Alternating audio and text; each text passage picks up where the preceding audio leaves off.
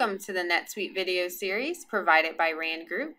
My name is Jamie Setterbo, and in today's video, we'll be going over how to create a new vendor record.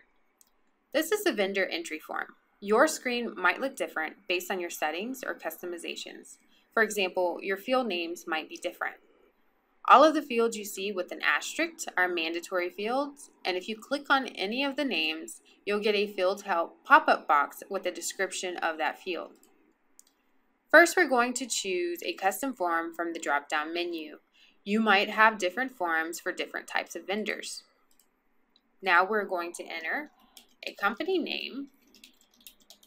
And when we tab away from that field, you'll see that your vendor ID automatically updated to this name. This is going to automatically update to either a name or a number depending on your settings. And if you untick the auto checkbox, you can override this and choose your own vendor ID. Now we're going to enter an email address and a phone number. And now we're going to choose a primary subsidiary for this vendor. Note that after you save the record, you cannot change the primary subsidiary on a vendor record. Down here in the Financial subtab, we can choose the default payment terms for this vendor, and we can set our credit limit.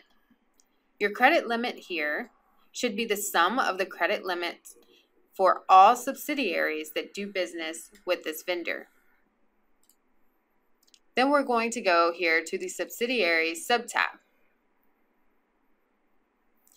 Now we can select all the subsidiaries that are relevant to this vendor. Here's also where we can break down the credit limit by subsidiary and apply the applicable tax code. In the Address subtab, we will go to the Edit column here and click on the pencil icon. And this is where we can add an address for this vendor. If we go to the zip code, once we tab away, the city and the state will autofill. Click OK. We're going to leave this as the default shipping address, which is the main address that will send returned products back to this vendor. And we'll also leave this as the default billing, which is where the payment should be sent to for this vendor. We're going to click Add, and you'll see that the address updated here on the vendor record. In these other tabs, we can add contact people within the vendor organization, phone calls, files. We can associate this vendor with subscriptions, assign preferences, and even grant access. Once you have filled in all the information for your vendor, click the Save button, and you have just finished creating a vendor record.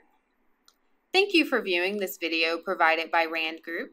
If you have any questions or would like more information on NetSuite, feel free to contact us.